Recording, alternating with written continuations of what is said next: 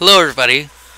Today we're going to actually build our first game. I had it scheduled to where we would discuss integers and whatnot, but to be honest with you, I think we probably covered integers enough just generically that you understand what a value is and how it works. So yeah, what we're going to do today, instead of doing that, we're actually going to build our a very basic crossword. So let's go ahead and start a new project. And we're going to call this YouTube Crossword. And make sure you spell crossword right.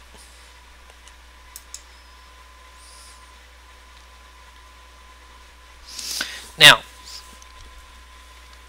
as soon as this loads up here, a crossword is actually that we're going to build is actually going to be pretty simple.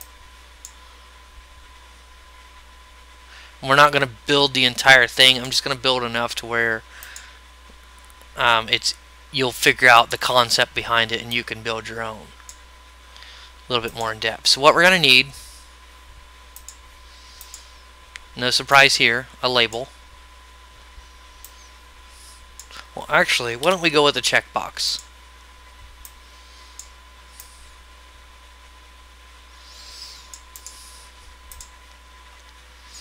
Do some basic things here. Let's make our crossword simply just basic words. So we'll go with fish.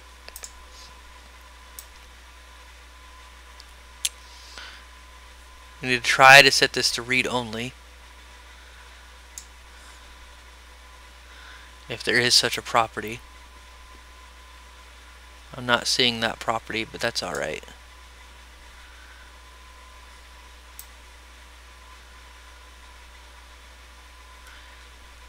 We can adjust that part later. That's okay. Alright, and let's go ahead and set our font to Times New Roman. Let's go bold. Back color. Just basic stuff. Alright, so let's call this CV Fish. And let's have another word. Let's go with CB Net.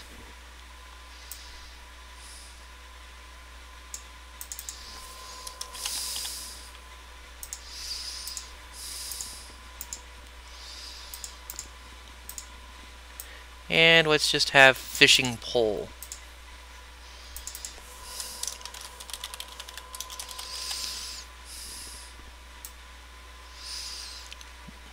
Fishing pole probably. It's easier to read like that. Let's just go with that. You know what? And because I'm second guessing myself on the spelling, let's just.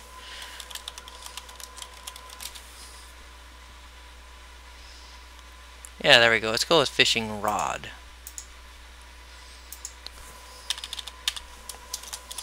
That sounds a little better. Thank you, Google.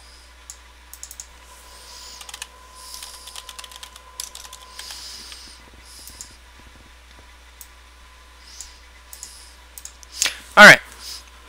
So now we got our words. Now we're going to use something that we've probably never used before. Nevertheless, don't worry, it's going to be really easy to work with, and that will be a text box. First thing that we need to do is we need to go ahead and set this text box up, because we're going to copy and paste this text box a lot. So we need to make sure that it's correct. Now, I'm setting the max length of the characters to 1, so you can only enter one letter.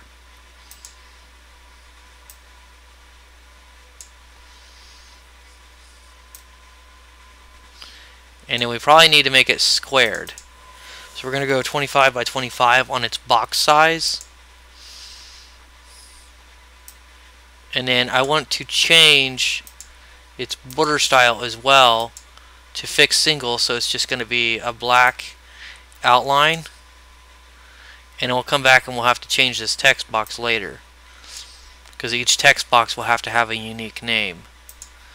Now what I'm going to do is I'm going to put in a picture box.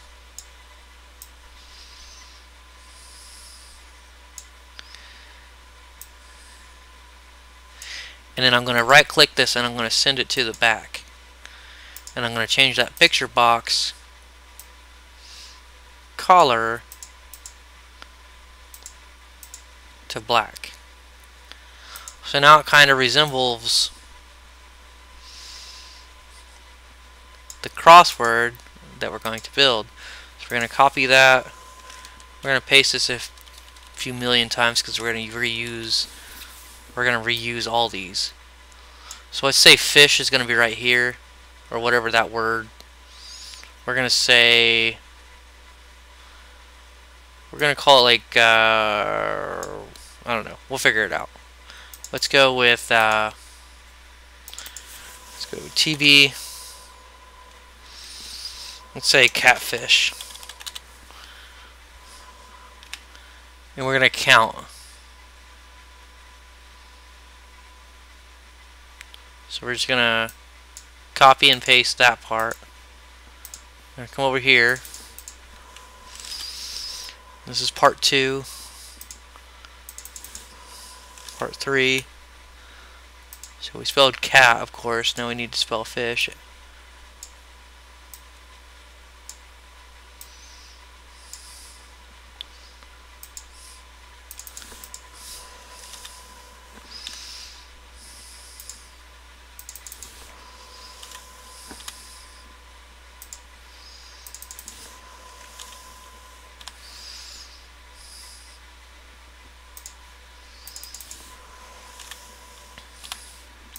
Okay, now the problem that we're running into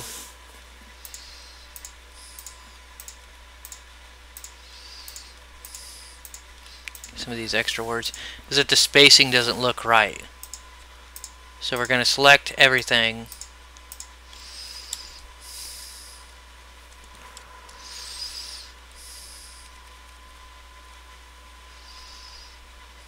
where it's going to look more like a crossword. In fact, let's change this background color to something else. Let's give it more of a themed color. So let's go maybe forest green. What about something like there we go. I'll let you figure out exactly how you want to do it exactly, but for now we're just going to do it generically. And I'll show you how to fix this as well, because I know these are not going to be perfectly lined up. I'll show you a neat little trick. So I'm just going to throw these over here for now.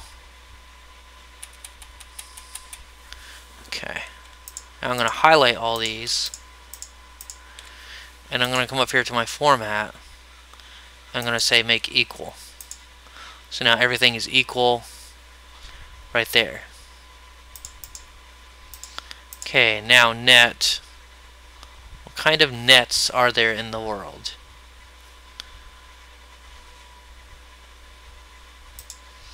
Let's Google. Let's see what we get.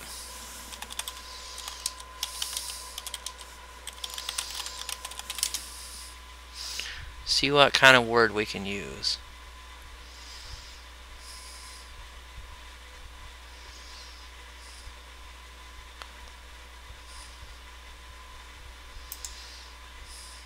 Looks like a pretty dependable site. Let's see what they say. Let's go with baitnet then as our word. Let's use baitnet. Just because it's on the Google search. So we're going to have baitnet.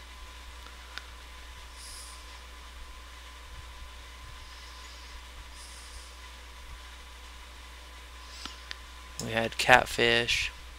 So there's no word I can use over here for that.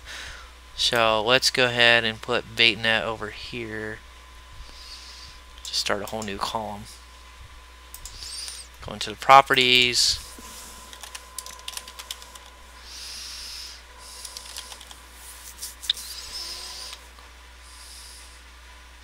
Now what you might also do is you might do like A for across or something like that, or D for down when you're labeling, just so you know it can kind of help you keep track of what's going across and what's going down.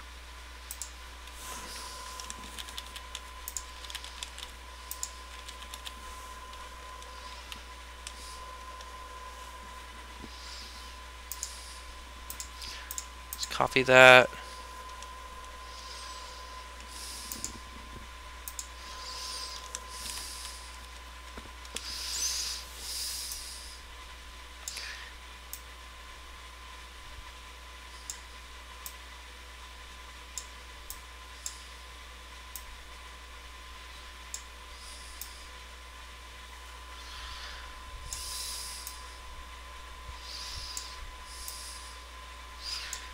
B-A-I-T-N-E.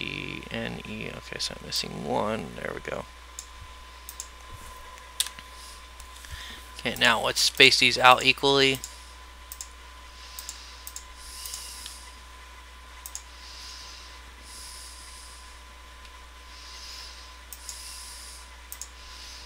Okay.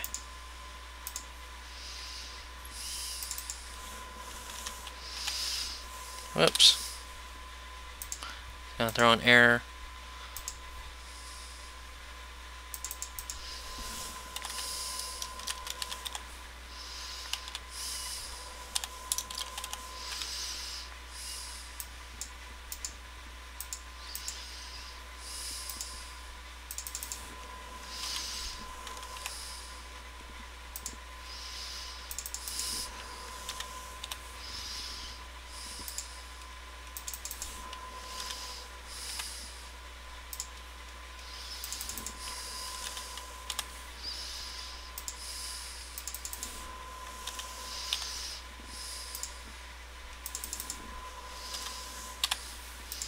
Now, another thing I'll point out while we're working on this,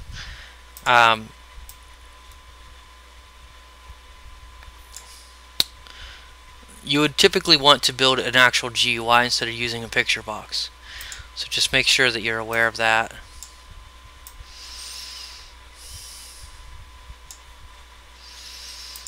Stick our label in here.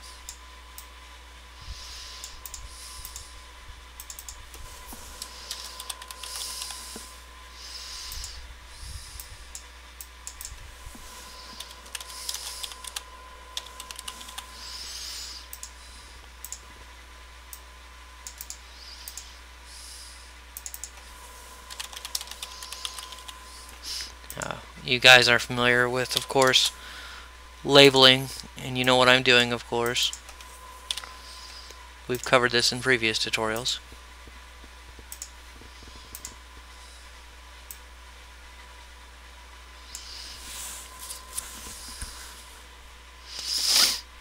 Alright, I'm not going to do the fishing rod one, but I'll go ahead and just do fish, which we said fish is going to be catfish. This is the name that needs to go in here. So what we'll do is we'll go ahead and do our submit button.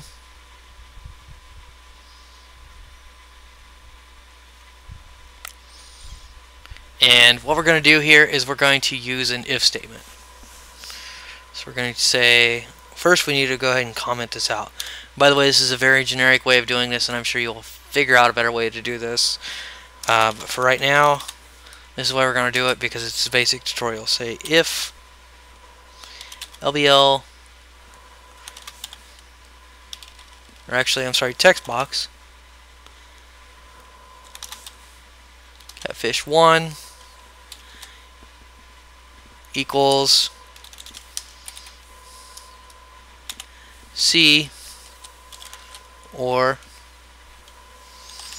TV catfish 1 equals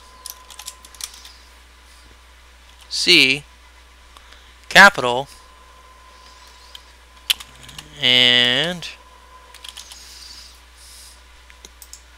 let's just go ahead and make our lives easier real quickly.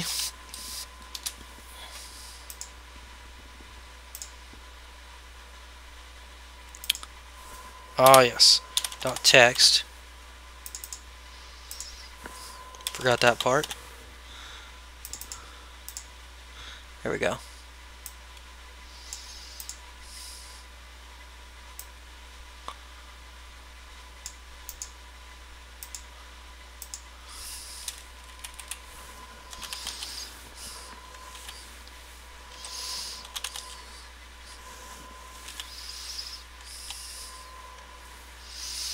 So C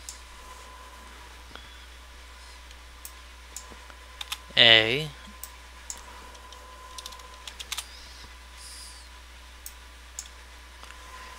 T, and you'll want to do this anytime you have something that is, you know, you're working with a text box and you have caps, where there might be a possibility to where they could enter upper or lower. You want to do a check to make sure it hits both. Now what I'm going to do here as well is just strictly a syntax type thing, so this is easy for you and I to read.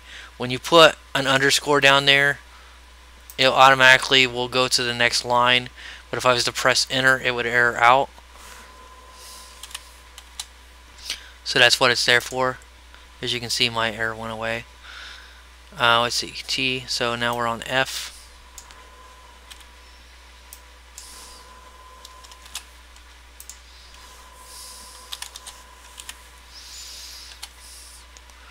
We're doing I.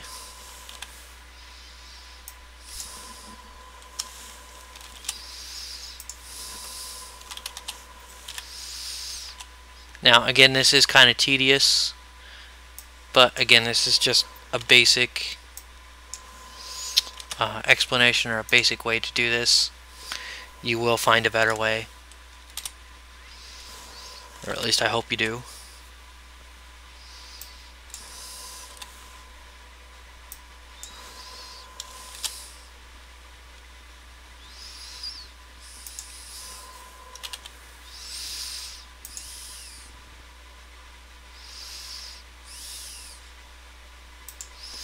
Now, if this is the case, what we want to do is we want to have CB fish dot checked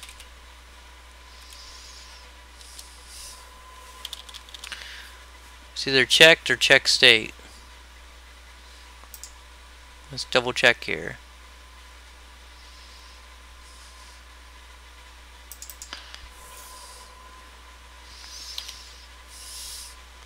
Checked equal true.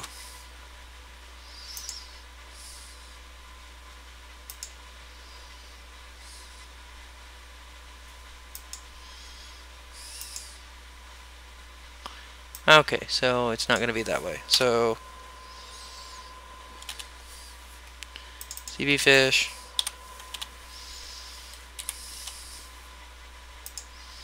there we go.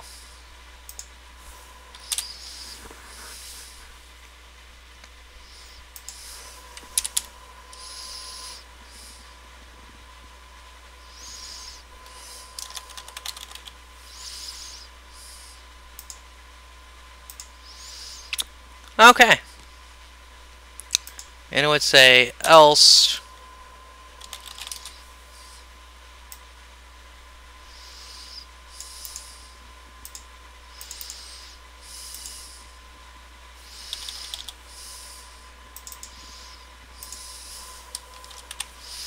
unchecked.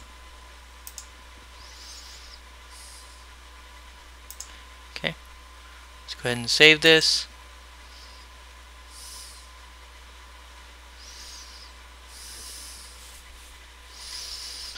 Alright, now technically we don't have this finished, but we see we have fish. So let's go ahead and type in just cat. Whoops. Let's submit. Nothing happened. So let's type in, whoops.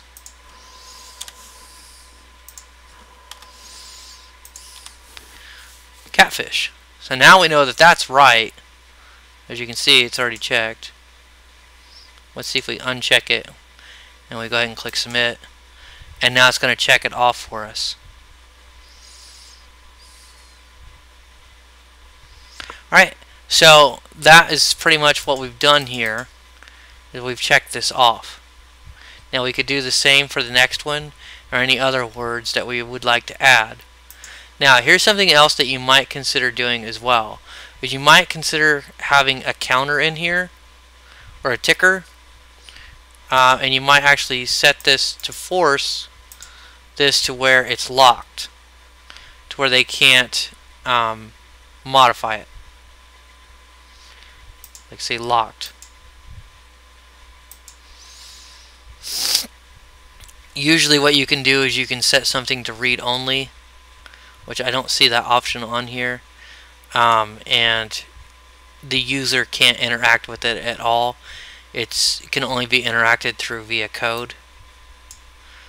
So let's see actually if we can do that. No, we can still mess with it. Alright, so what you might want to do then, instead of using a checkbox, if you're making a more elaborate version, use a graphic, like the checkmark graphic, and that way the user can't come up here